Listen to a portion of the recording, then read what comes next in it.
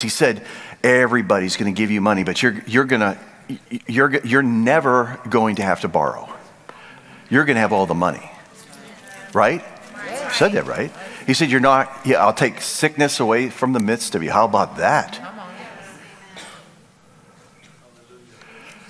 Okay, so God spoke, made a covenant. He said, but this is the thing. If you really love me, you got to obey me. What did Jesus say in John 15? He said, if you love me, you'll obey me. And he said, you'll ask whatever you wish, whatever you will, whatever you desire, says sometimes. And he said, it will be given to you, period. So your joy may be full. That sounds selfish, doesn't it? But he said, so your joy can be full, and also that my Father would be glorified, right? Okay, so those are the two things and the one thing that they match the Deuteronomy 28. Okay, so God has connected himself with us, and he has chosen us. We haven't chosen him. This whole thing is rigged. God knew that you'd all be here, that we would all be here, and that we would get to a saturation point in disgust to where we would actually pray. And when we pray, you heard Captain Kevin say, we got to believe when we pray, or let's not pray at all. I'm not praying unless we're going to get it, right? So we spent 4 years learning how to take something that was stolen. And we saw a miracle. Everybody in the White House says it. Everybody in the White House knows it was stolen, but everybody also knows that it was a miracle. That's out of their own mouths, okay? They think it's a miracle that God had his way. The president says it's a miracle. It's God's plan. Amen. Right? Okay, we have not heard this kind of language in a while.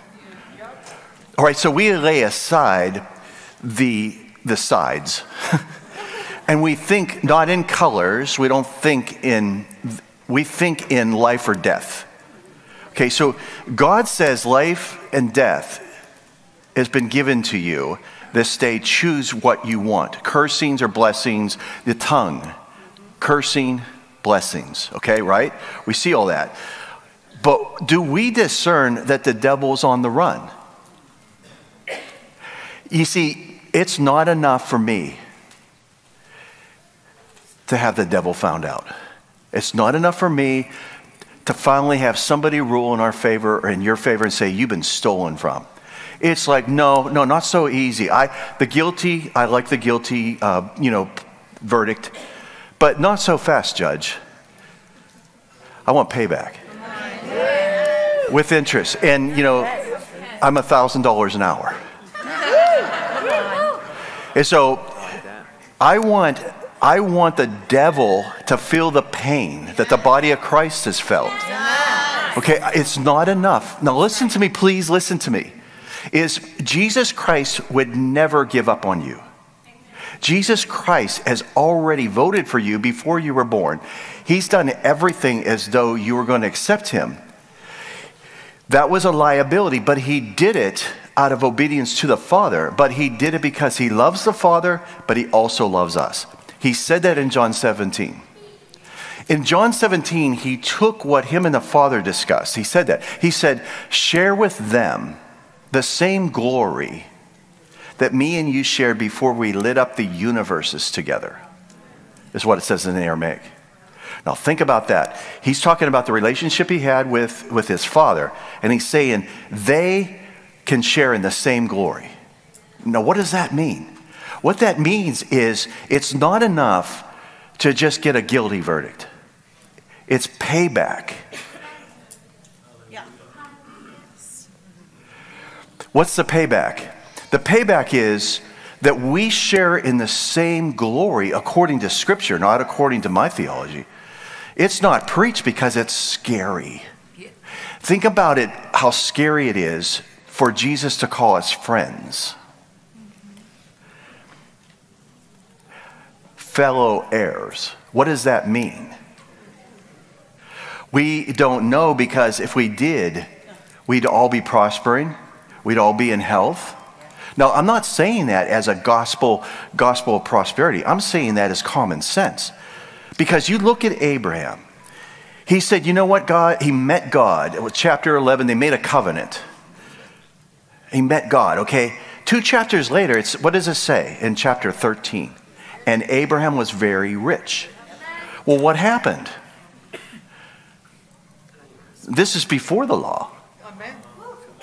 Okay, so the law comes and it says, okay, you're going to be the head, not the tail. Every nation's going to know that I'm your God. Okay, they're going to see it. What does that mean? Well, it takes sickness away from the midst of you. Okay, so you have Abraham who was not operating in any of that. You have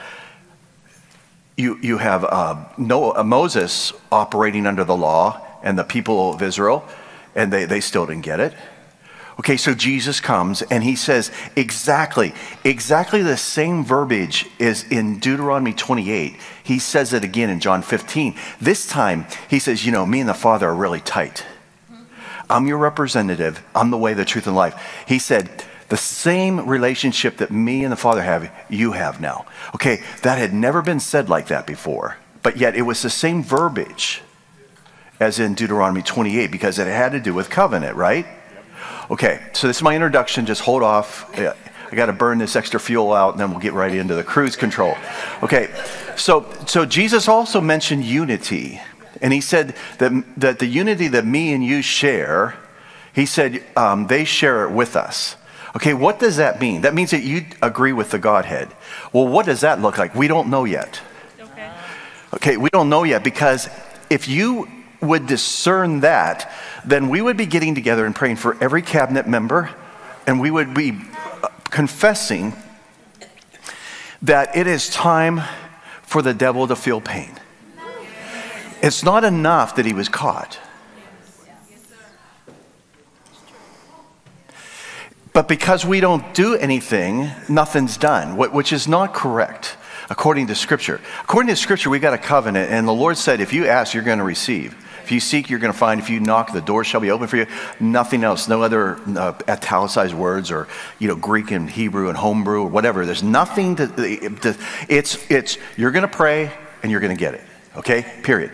So that's the way I look at God, is like I have a connection with God like you do, not as a minister or as, anything.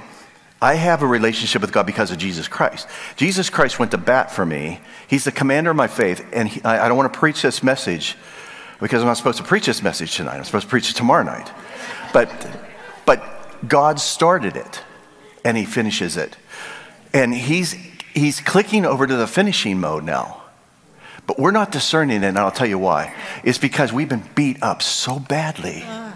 And if you listen to the words of Jesus, it seems like too good to be true. That's it. That's the gospel. The word gospel means too good to be true. It's good news. Okay, so I attach myself not to the middleman, not to the paper or the just, a second hand. I have a relationship with Jesus Christ like you do, and I can go to the Father in his name, and it says, ask whatever you desire, and you shall have it. He said, from now on, he said, up until now, you've asked me for snacks, and, you've argued, and you want to be seated next to me. But he said, there's coming a day when you will go to the Father yourself. Well, I just want to, newsflash, that day has already happened. Is I can go to the Father myself. Not as an apostle or a fivefold minister or a no-fold minister or a non-prophet, whatever. I go as a person who needs God, who was chosen by God. I didn't choose him. Do you understand that he found you? He did all this before you were born. And he is more excited than the church is right now. And so he sends people that are crazy enough to brag about him for 4 hours. See, because you got to brag about your God. Because the devil is going to get nervous. Because he knows that you can't stop people that brag about God. That testify about his faithfulness. Listen, your body is being healed right now. Your body's being healed right now. You don't need me to blow on you. You don't need to give an offering. You are being healed right now. You want to know why? Because he sent his word and he healed you.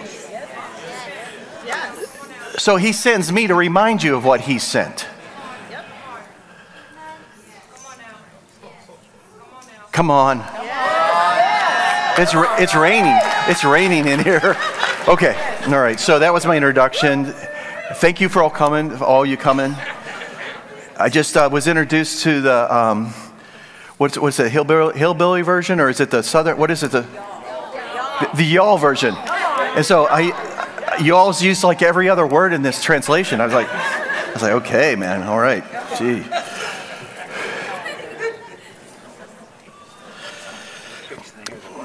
Okay, so tonight I want to talk to you about something that has come out in science, and it really struck me because I really study a lot of the science and everything that's coming out now.